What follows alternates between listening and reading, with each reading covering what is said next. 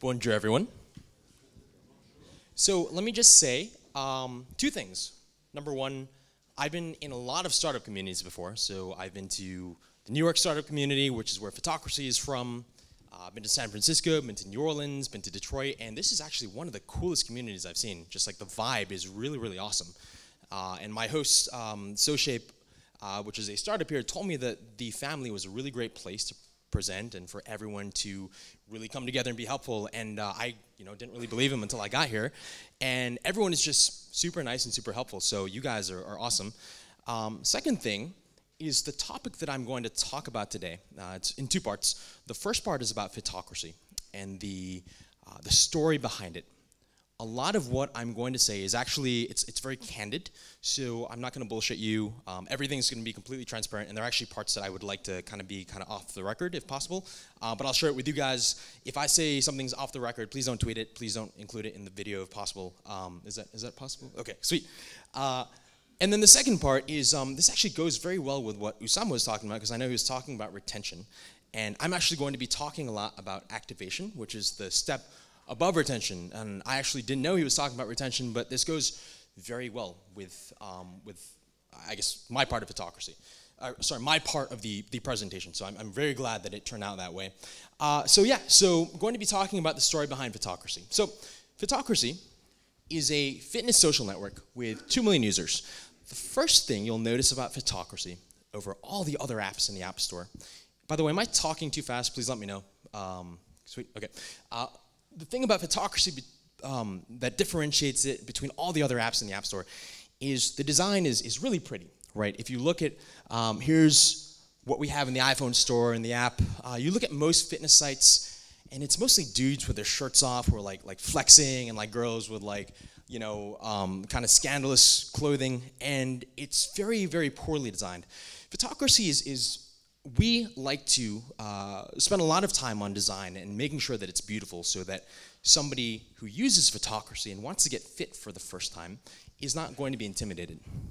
So Fitocracy today, it's got 2 million users, including Arnold Schwarzenegger, who's, the governor, was one of Time Inc.'s 10 startups to watch in last year from New York. Was one of Time's top sites in 2014. One of Inc.'s 10 most innovative fitness companies, and it's got the highest engagement out of every social network except for Facebook. So users will spend 5 hours per month. And I'll tell you a little bit more about what they were doing on Fitocracy, but they spend all this time on Fitocracy. They come back even on days they don't work out. This is off the record. We do about $1 million in gross revenue, which is only from this year, and we can talk a little bit more about monetization.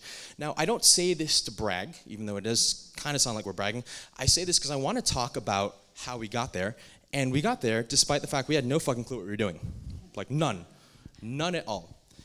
In fact, here's our first version of Fitocracy. How do you say in French, like, la merde? How do you say, like, piece of shit in French? La merde, yeah. So that was our first version of Fitocracy. So me and my partner programmed Fitocracy, not knowing anything about coding. And we pretty much begged our friends and family to use it. Myself and my partner, neither of us had a programming background. I studied marketing in undergrad, and I literally learned how to code for Fitocracy's sake. And this is the first version that we came out with. Who here has a startup, like is founding a startup? All right, so out of everyone who's raising their hand, who's founding the startup for their first time? Oh, wow, okay, so a lot of people. So for those of you who are starting a startup for the first time, I mean, this kind of gives you hope, right? Like if we can have this piece of shit like actually succeed, then you guys, whoever you are, probably have more tech skills than we do, and there's a good probability. Shit. Sorry, I curse a lot. I'm really weird. I haven't dropped an F-bomb yet. It's highly probable that, there we go. Highly probable that you are going to be better off than we were at the very start. So I'll tell you how 2 people who are not programmers and had no startup experience ended up getting to 2 million users. And we'll go, like I said, this is going to be very candid, and we'll go from each milestone that Fitocracy went to. Because going from 0 to 5,000 users versus going from 5,000 to 50,000 users versus going from 50,000 to 100,000 users, those were all very, very different. Of those of you who have startups, how many of your startups are community focused? Anyone? Community? Okay, great. So only a few hands. So every startup can be community focused, and we'll talk a little bit more about that. So to go from 0 to 5,000 users, the only thing that we had, not knowing how to code, not knowing what our product was going to be, the only thing that we had was our founder story, right? So when I say founder story, I used to be a super fat kid, and my partner used to be a super skinny kid, and we created this fitness social network, this fitness platform, and our positioning to our new users was that, look, we know how to get fit, right? That was really the only thing that we had to ride on. And so we created this awesome founder story. And that's really, you know, in times when you have all of these sites competing for landscape in different startup segments, and it's super saturated, your founder story is something that you can default on in order to get users. Because no matter who you're competing against, even if you're competing against Uber or Facebook, we were competing against Nike Plus, Fitbit, etc. But what we had going for us was our founder story. So we had before and after pictures of me and my partner, you know, what we used to look like before versus after, and we used that in order to get users. So we leveraged existing communities, and we were completely authentic the entire time. So we created that. Let's back up. We created this piece of shit version of Fitocracy, and then we went on Reddit. And we said, hey, Redditors, you guys familiar with Reddit? Is there like, okay. So we went on Reddit and we said, hey, Redditors, went on the Reddit fitness subforum, and we said, try out our site. We're geeks like you, because that's how we position ourselves, was as geeks, and check out Fitocracy and give us feedback, see how it is. I remember me and my founder, when we originally did that, we were going to this like meetup, like a meetup like this. And every time somebody signed up for Fitocracy, we would get a text message. I programmed it so that, like, yeah, we get a text message. And it wasn't very much every day because, like, my mom would sign up and, like, her friends would sign up, and it was, like, maybe 3 text messages a day. Then we went to this meetup, and all meetup, my phone was going off the hook. I think I got, like literally 500 text messages. By the time I got home, we had 3,000 or 4,000 signups from Reddit. And the reason is because we found an existing community. We were authentic in our message, and we said, we have no clue what we're doing, here's our before and after, and try out our site. Because of that, we got to about 5,000 users with Reddit, right? And again, throughout this entire time, when I talk about scale, I want to emphasize over and over again that we did not know what we were doing, and I'm only able to tell this story looking back, right? I could have never predicted it going forward. So the best thing that I can do is tell you guys what we did in hopes that you find the best parallels between Fitocracy and your startup. So to go from 5,000 to 50,000 users, here's what we did. Alcohol is right up there. So Usama, I believe, talked about what did he say? Not velvet rope, but like a, what was that word? I'm talking about like a red carpet, yes. So, this is off the record. So here's what we did with Fitocracy, because this is very, very, very, a very successful strategy. And every startup that I've helped who's used this strategy has been able to replicate it. So don't tell your friends about this, but we had an invite code. And if you wanted to sign up for Fitocracy, you had to put your name on a waiting list. If you had an invite code, then you could go ahead and sign up. For everyone who signed up for Fitocracy, they had 10 invite codes. And so what would happen was miraculous. When somebody signed up for Fitocracy, they would get 10 invite codes, and they'd be so fucking proud of their invite code, there we go, F-bomb, that they would go back to their home forums. So they'd go back to their favorite site, their favorite forum, and say, look, I have 10 invite codes for Fitocracy. Here's my invite code, sign up. When those 10 invite codes ran out, all of their friends from their forum would be like, don't worry, I have 10 other invite codes. So sometimes we'd get somebody bringing the invite code to a new forum, and then that forum would get us like 5,000 users in a day. It was pretty miraculous, right? And that's something you can replicate depending on your startup, right? If you have an e-commerce startup or like a community, if you make it invite-based, then you can totally replicate this on your own startup as well. And having some sort of red carpet or velvet rope is a very, very good strategy for getting users, because people want what they can't have, right? And so if you put people on the wait list, they're going to want to sign up for your site. We found early adopters, and we found industry evangelists. So we thought about this. We were like, okay, we're getting a lot of people signing up for Fitocracy. And just for context, Fitocracy, it's a fitness social network that turns fitness into a game, right? So you join Fitocracy, and you can get points for working out, right? And so the people who signed up were very like average Joes. They were people who had never worked out before, they'd never had success working out before. And so we thought about, okay, if these people are signing up for Fitocracy, who would want to use Fitocracy as a distribution network? Oh, fitness professionals, right? Fitness pros would totally love to come on Fitocracy. If you get Arnold Schwarzenegger on Fitocracy, he has a new user base. And Arnold Schwarzenegger is a bit of a stretch because he already has a user base, but let's say you have a trainer, right, who has some followers online but wants tens of thousands of followers. Well, that person will want to get on Fitocracy. So here's what we did. We would go to different cities. I would go to different cities, or I'd invite them to New York, and then I would get them drunk.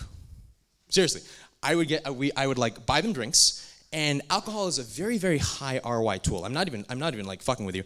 ROI is like, or alcohol is one of the best things you can use for when it comes to business development. And it's because when you take somebody and you get them drunk, what do you guys talk about? You talk about girls or boys, you talk about like your life, but then you talk about business, right? Inevitably, when you get somebody drunk, you will inevitably talk about business. And so relationships were definitely built around getting these fitness professionals drunk, and you know, not for the intention of using them, but like for building camaraderie. And then once that relationship was built, you can get them on Fitocracy. We got them on Fitocracy, and we said, okay, well, you can get new users on Fitocracy, and you can also bring your existing users in. So we were able to grow from 5,000 to 50,000 users by these methods: velvet rope, finding the early evangelists, making relationships with them, which, I mean, you don't have to get them drunk, but it does help, and getting their followers onto Fitocracy. To get from 50,000 to 100,000 users, there was a lot of luck involved. And I don't necessarily think it was really luck. I think that once any business builds enough critical mass, like if you build a business that has 50,000 consumers, eventually PR is going to find out about you. And so we got CNN, The Economist, USA Today, all of these sites wrote about Fitocracy and wrote about how Fitocracy was turning fitness into a game. So then, when we were at 50,000 to 100,000 users, then you start thinking, like, we have 100,000 users. If you have 100,000 users, you can leverage network effects. You guys know what network effects are? It's like, yeah. Network effects, it's like, we can get players who want 100,000 users to follow them and to learn about their brand, and they'll bring more users in. If they bring more users in, we'll have even more users in our user base, and more users in our user base means that we'll get other people in, so you can create partnerships that way. So we reached out to a bunch of different partners. One of the partners that we reached out to was Red Bull, right? So Red Bull has a very innovative marketing campaign. They really like new distribution sites, new distribution networks, innovative ways to get people to follow the Red Bull brand. So we said, hey, Red Bull, we have 100,000 users. Would you want to do a partnership with Fitocracy?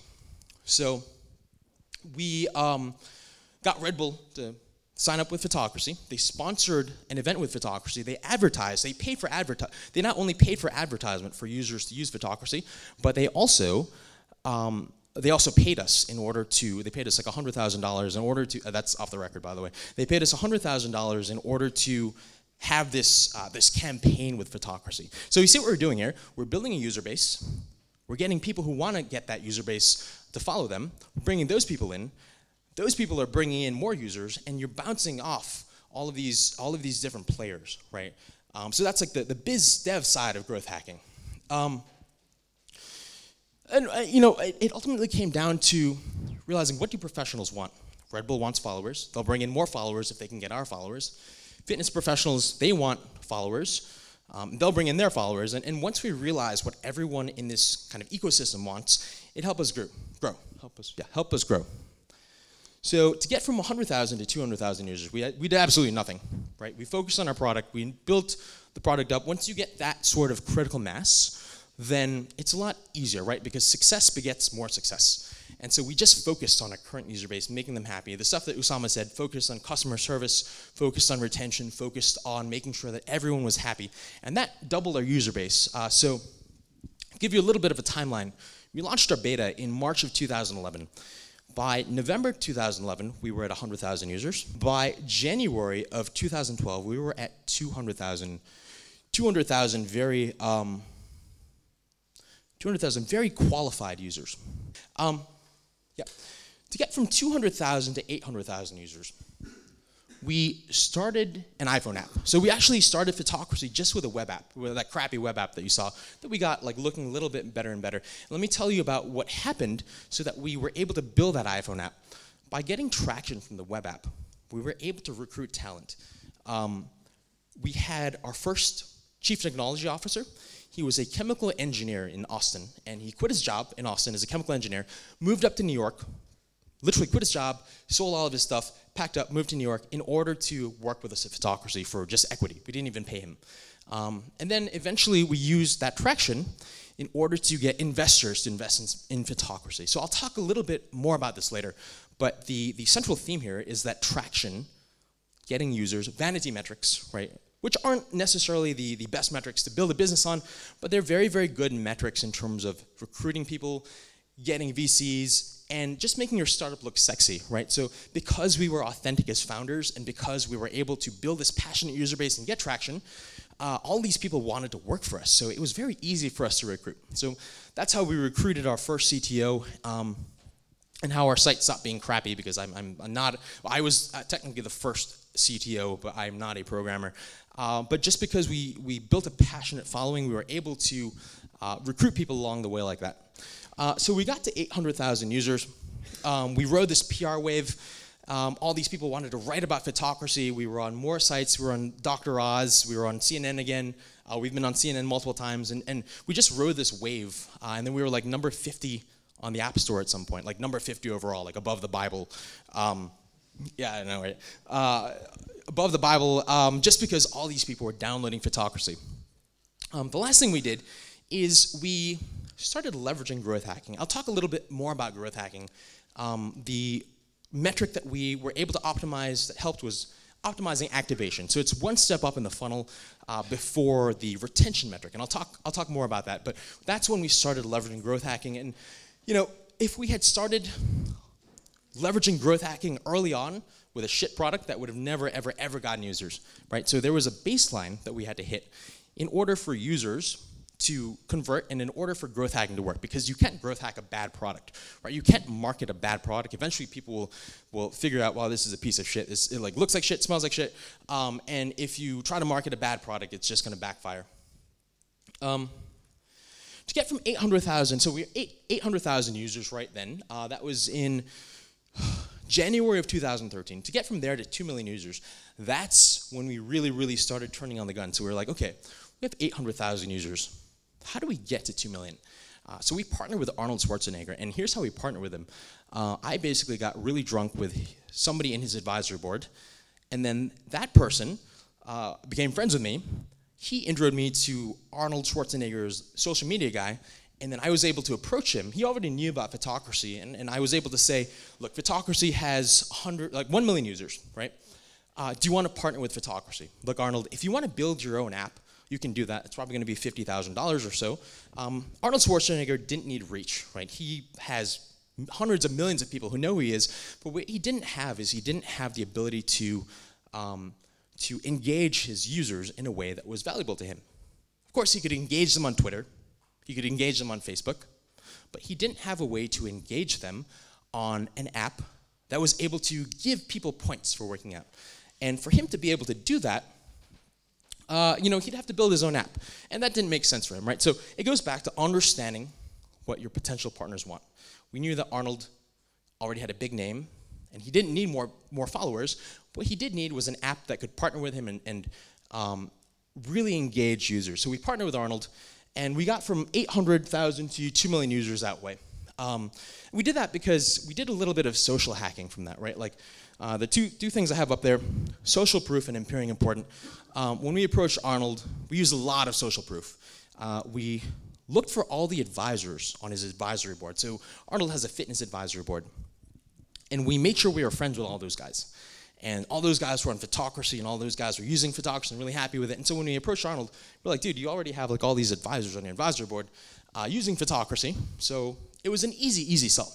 Appearing important, you don't want to obviously oversell yourself in that way, but a lot of success in startups and success in different industries, your industry might be different, is about appearing like you are the player who's going to win, right? And you do that through making friends. And you do that through making sure that people in that industry know who you are and know that you are very, very passionate. So it comes down again to authenticity and traction. So even if vanity metrics, I don't really believe in them to build a business, but they're great for social proof. They're great for making other people in the industry know how much traction you have. So that's how Fitocracy essentially got to 2 million users. What the hell? What we found out was that Facebook users were more likely to invite their friends because they would post on Fitocracy, or they would post on their social networks about working out. It played a role. I will tell you, it did not play as big of a role as we thought it would. So in 2012, everyone was obsessed with this idea of virality and growth hacking. They were obsessed with this idea of this factor, the K factor, and being able to grow exponentially. So we spent a lot of time, this is a mistake on our part, we spent a lot of time focusing on Facebook growth. Now that's a problem because when it comes to social networks like Fitocracy, people are very, very hesitant about, there we go, people are very, very hesitant about sharing things on a fitness social network. Right? And so we thought that people would share things on Fitocracy like they share on Instagram, like they share on Facebook, and we put in a lot of engineering effort to optimizing virality on Facebook. And what we found out is like no one wants to share their workouts because it's embarrassing to them. So the one thing I would say is that like while Facebook is probably, you probably want to incorporate it, it really depends on your business, right? And some businesses and some startups, some concepts and domains just don't lend themselves very, very well for virality. So the answer to that is authenticity and knowing the domain. So fitness is one of the most saturated of all domains. And all the products that were in the market had founders, but the founders never made themselves known. So fitness companies like Daily Burn, MyFitnessPal, MapMyFitness, MapMyRun, no one knew who the founders were. So me and my partner made ourselves very, very transparent. And making ourselves transparent and authentic, that allowed a grassroots community to come in. Because they were like, okay, these founders are putting themselves out there. And if you're looking for, let's say, you want to change your life with a fitness app. You can use MyFitnessPal with a big community, so big app. You don't know who the founders are. Or you can use Fitocracy, where the founders talk to everyone every single day. And you know that they already have before and after transformations. A lot of people would opt to use the latter, right? And so if you're penetrating a really big market, then what you really need to do is make sure that the founder story is really tight. Yep. Okay, so we're going to spend a little time talking about growth, vanity metrics, and activation. So activation is really Activation is really a metric that allowed Fitocracy to go gangbusters if there were any metric to focus on. Who here watches American football? Yes, okay, so some people. So in American football, there is this concept, there's this people who play for what's called an offensive line. Now you don't see what the offensive line does, because in football you have stars, you have the quarterback, you have the running back, but if you have a better offensive line, your entire team is better. And that's kind of like growth. If your startup has a lot of growth, even if it's vanity metrics, which won't build a business, it acts like a good offensive line. So a good offensive line is going to allow you to get traction, right? It's going to allow you to, oh my God, I hate PowerPoint. It's going to allow you to get enough traction so that, let's say investors are willing to, and they might not be good investors, but you're able to get enough traction for investors to invest in your product. So the offensive line allows for network effects to occur, fundraising, monetization.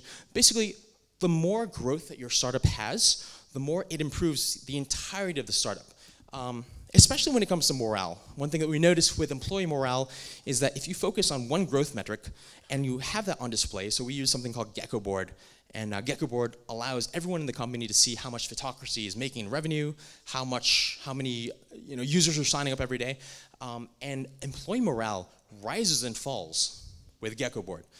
So it's very good for morale. And so the concept of growth is very much like the offensive line. Unfortunately, you have two things, right? You've got vanity metrics and you've got metrics that matter. Usama talked a little bit about this. Vanity metrics are things like registered users, right? If you have 1 million registered users but only 500 are paying, registered users are kind of a shit metric, right? And let's say only like 10,000 of them are active. It doesn't matter if you have 1 million registered users if only 10,000 are active.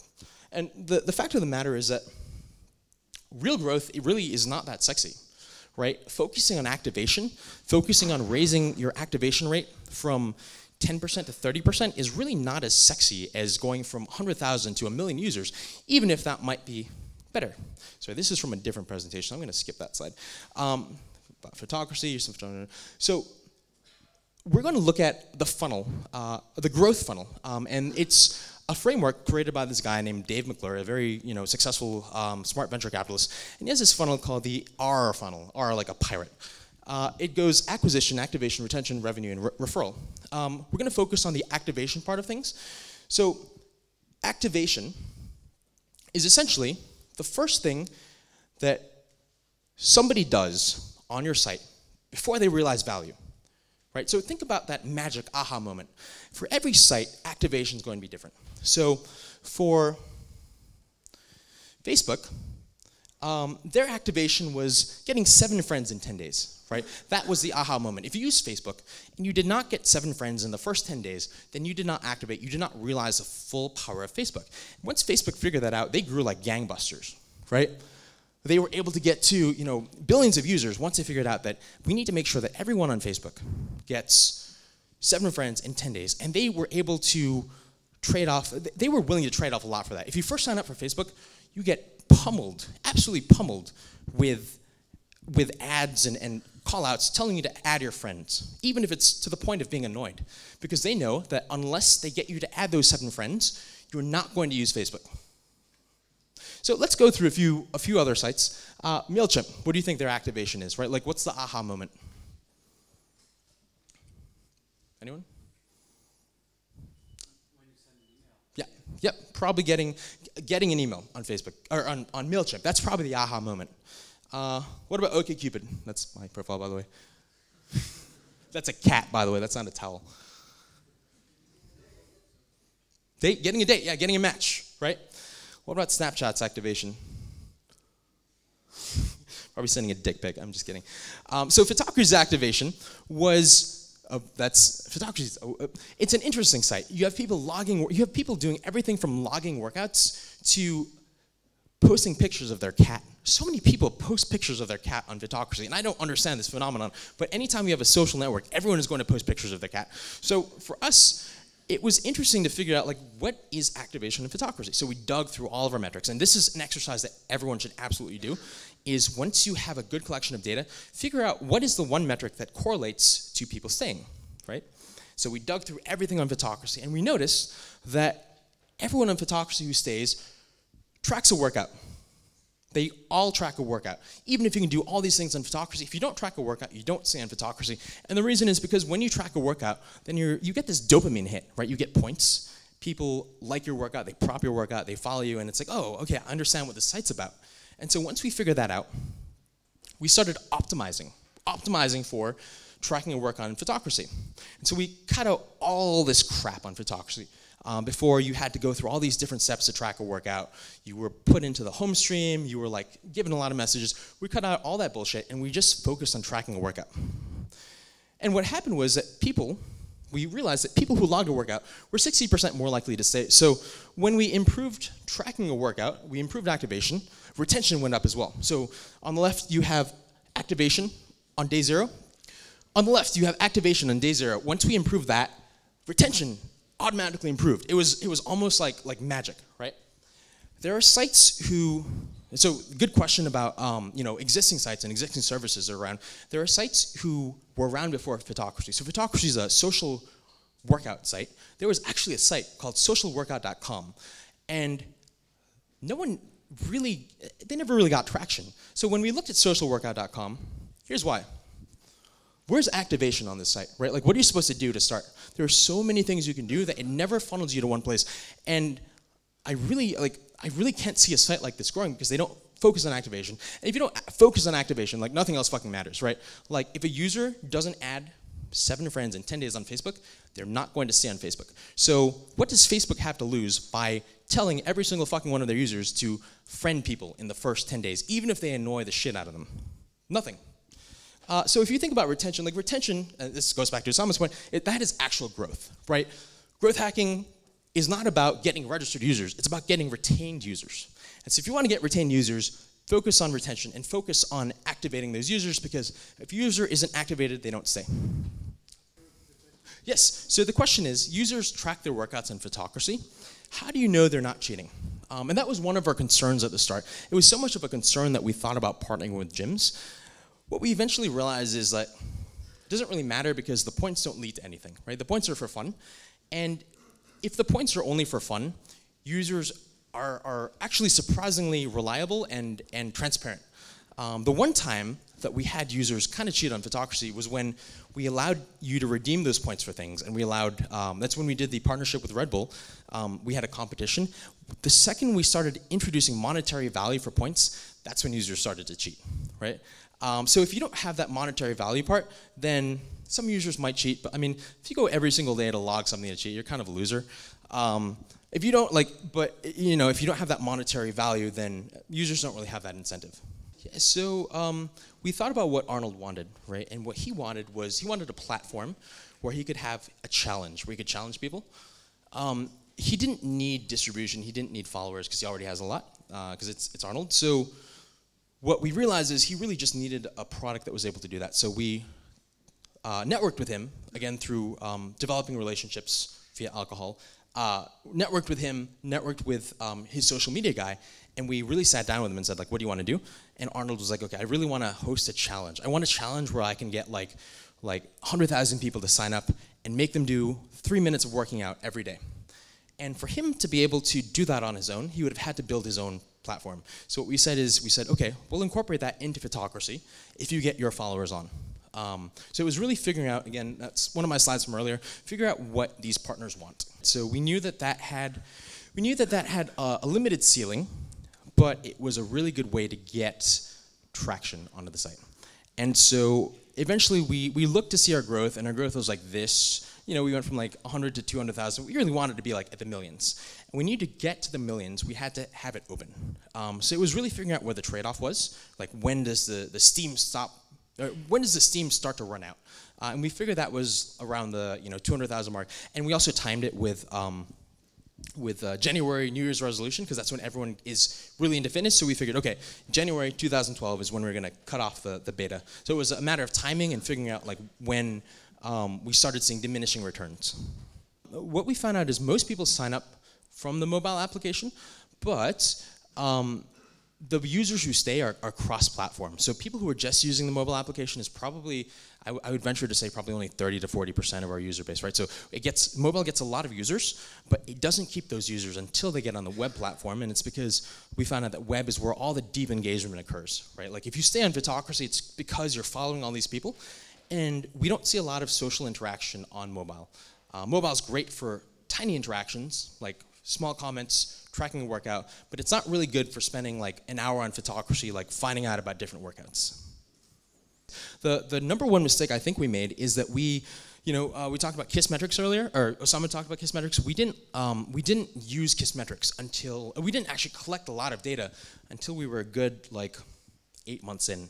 If we'd done that from the start, we would have been able to find all of those user patterns, and we would have been able to leverage them and make decisions based on data. Like, you always want to be making decisions based on data for 2 reasons. Number one, it's better to be making decisions based on data versus just guessing. Number two, for those of you who have a startup, everyone has a co-founder, right? More or less, yes. If you make a decision, how many times you butt heads with your co-founder when you think, no, I think this button should be red, and your co-founder's like, no, this button should be blue. That probably happens a lot.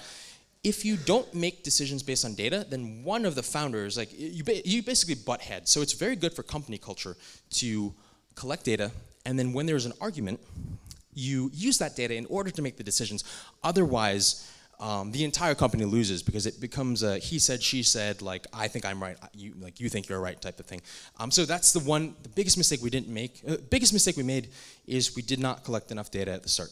Well, one thing I found out from Fitocracy is that one cool thing is that it drew a lot of fitness professionals, and so I was able to see a lot of different workouts, right? And I was able to figure out which workouts were the best for somebody who has like 100 hours of work per week. So it's like using your own product, right? Which is like the best thing that can possibly happen. So I'm very lucky for that. So the monetization strategy we're doing right now is that we realize that Fitocracy draws a lot of fitness professionals and it draws a lot of users. And so we're allowing those fitness professionals to start groups where they can train the users. The earlier monetization strategy, like the thing I mentioned with Red Bull, that was like an ad hoc, that was like a one-off monetization partnership, and it probably was not very replicable. To replicate something like that, you'd need a sales team, and that's a very different business, right? Going after sales and ads is a very different business than we want to run.